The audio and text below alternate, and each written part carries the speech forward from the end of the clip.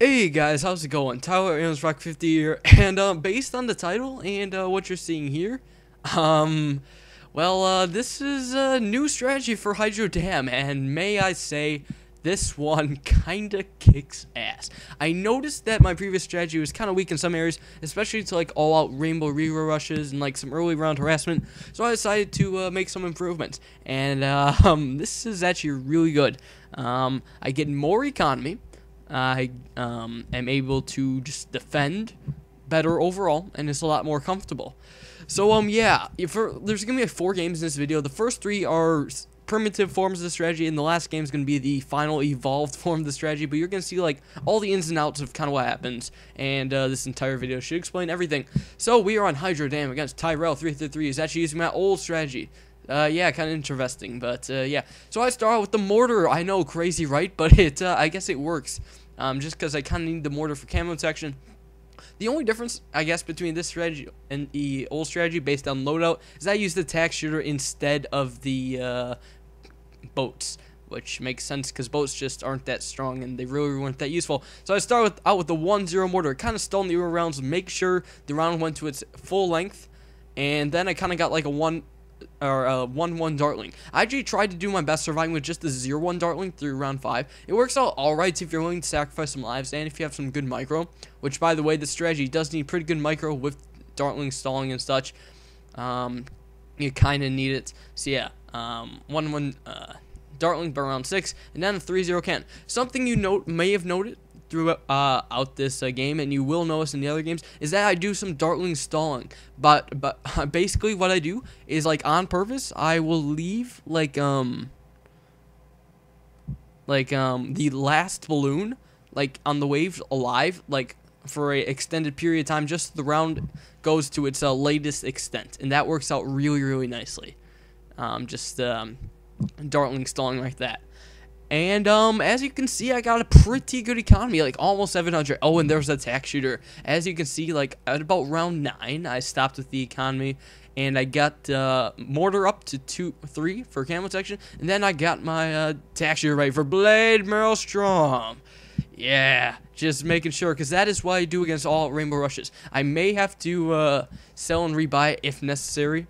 Sometimes it happens, sometimes it doesn't, but it worked out quite nicely. Then I get a laser cannon for round 15, and you should see pretty shortly how well this helps.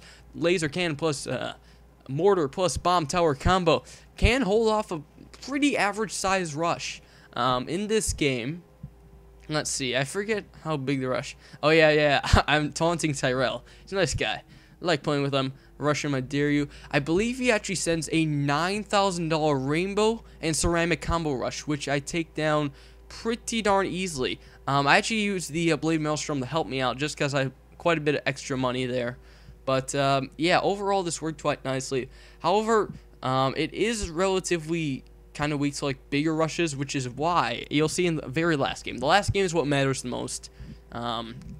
Is much easier way to hold off these rushes. So anyways, we're getting into late game. Yes, round 19. He actually held off the Moab, but leaked like 80 lives or so. I'm getting 2 Moab Mars, and now I'm getting another Dartling gun. Look at that, just randomly Dartling right there. He's actually selling for a Moab and ceramic combo attack, but look at that. It's doing no damage to me. And I'm even holding off the natural ceramics too, and I beat him. There we go. Up against Tyrell again on the Hydro Dam again. And we're going to kind of test out some of the extremes of this strategy, just to see what it can and can't handle, how far I can go. So anyways, yeah, he's actually copying me this time. Got the mortar up. If you noticed, I kind of like upgraded. You know how like when you upgrade a tower, and like it stops shooting for a bit? That's what I do to like let a couple balloons get by. And ignore the chat, because I apparently just cannot spell D's, so that never happened, trust me. But apparently the sensor doesn't censor damage, which actually makes no sense to me. Whatever's. Dartling stalling. Yeah, I think I have a 1-1 Dartling right now, which is pretty much all I'm really gonna need, just economy balloons. So yeah, as you see, the old strategy got about 550 economy. This new strategy can comfortably get you to like 650 economy or more. I mean, in like these couple games, I'm actually getting like 700, but this is like the insecure way of doing it. If like playing like a noob like Chris or something, nah. If you're playing like Chris, who actually doesn't send that like all attacks, this 700 economy should be perfectly fine for you. However, if you're playing like someone super duper good like Speedo or Evil Day or Dark Affliction, I don't know, some of those really good guys, you're probably gonna need to cut your economy a bit earlier. So yeah, I'm doing a little bit of micro, but as you see, I actually leaked a lot of lives right there. Kind of goofed right now. But yeah, my mortar wasn't up to 1-2 in time. I get that before round 6, so I can deal with blacks, because a 1-2 mortar and a 1-1 Dartling gun actually works out quite nicely for round 8. Defends me quite well. And then I get a 3-0 cannon for extra defense, because extra defense is required. It is very, very necessary. You know, it's just good with dealing with like the massive amounts of balloons, I guess. So yeah, I'm still being very, very greedy. I mean, this is incredibly greedy for Hydro. Like 685, I can't really read that. It's kind of small on Windows Movie Maker, but whatever. It's pretty epic amount of economy.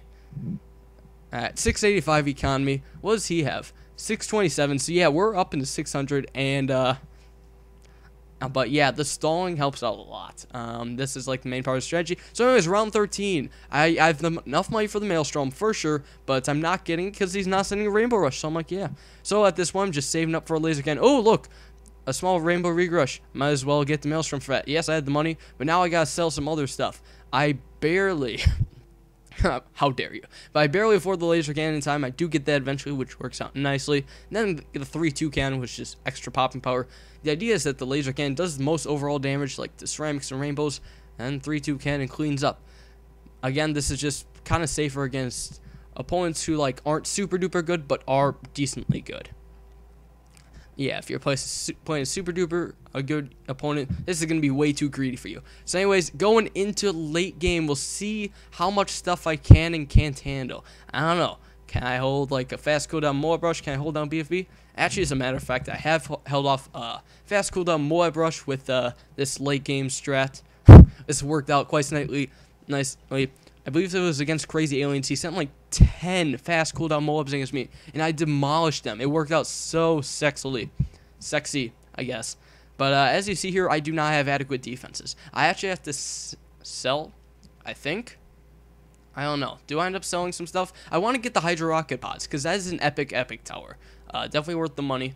But something I learned in this game is that I should actually try selling the mortar.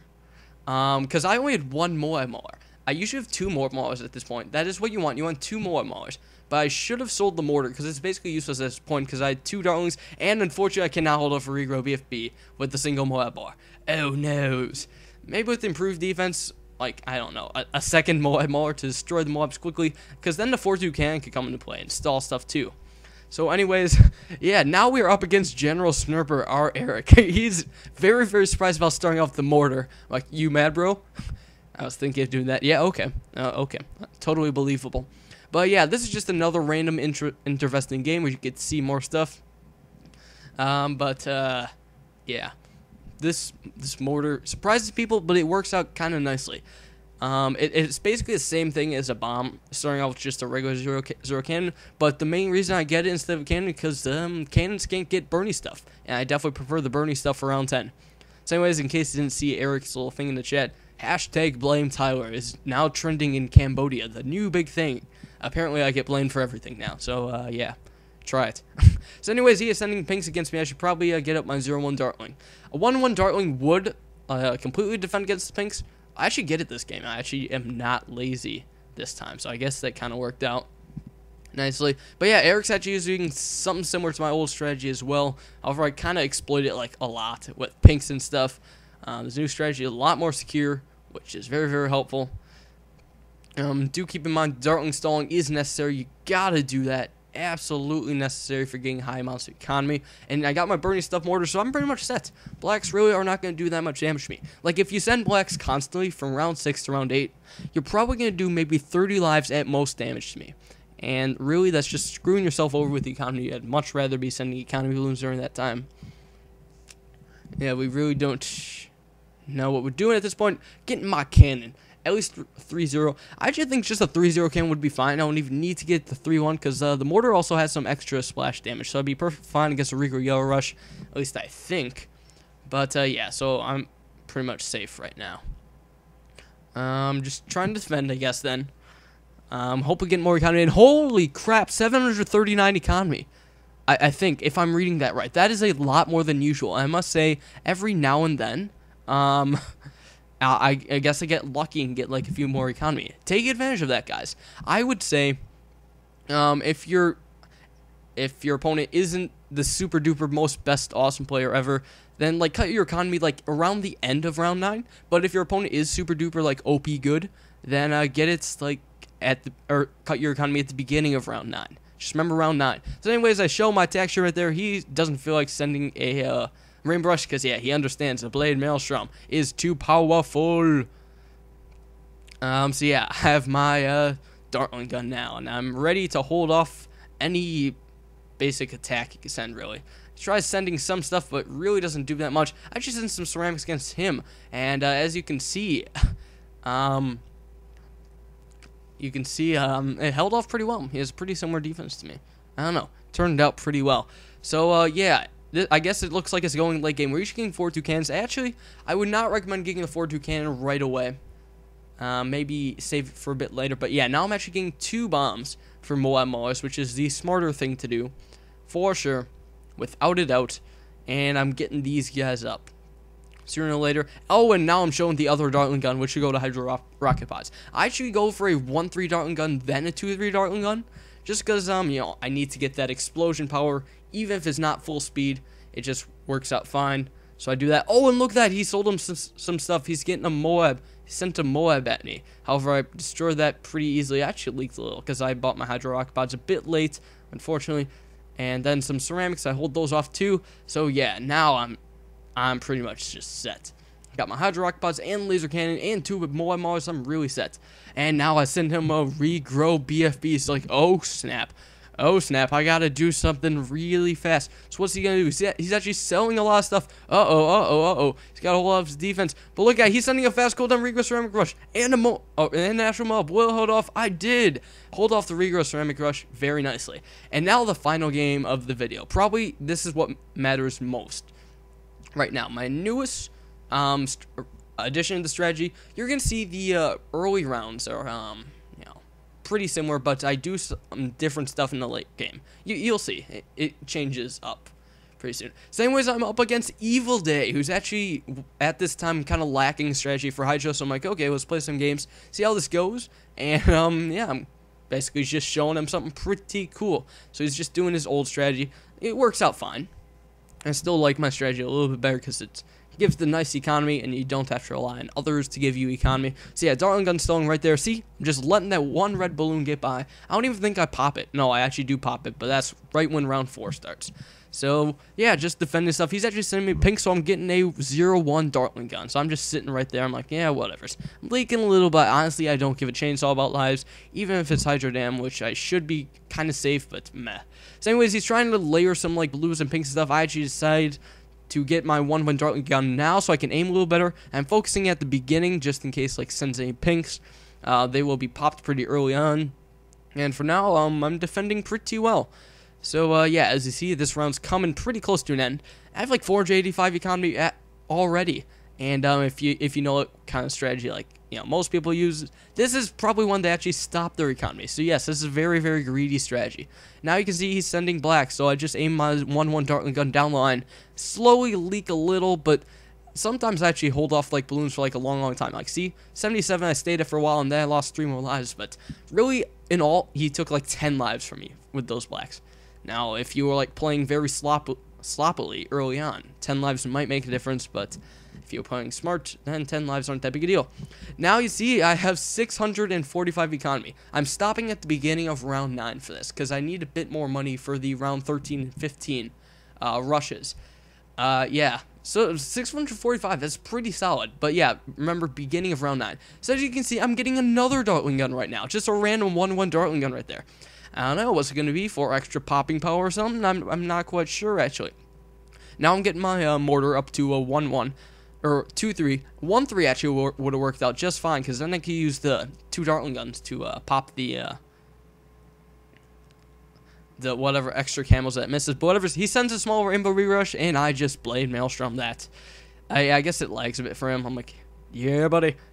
So I'm just sitting here trying to save up a little money. I actually end up selling the mortar, and look at what I get, a Hydro Rocket Pods. And a Hydro Rocket Pods, in conjunction with the other Dartloon, is able to hold off ceramics quite nicely, and also a mixed combo of Rainbow and Ceramic Rush. It takes like $15,000 of Rush to get past me. I send him Regress Ceramics, and I win the game. So that's about it, guys. New Hydro Dam strategy, try it out.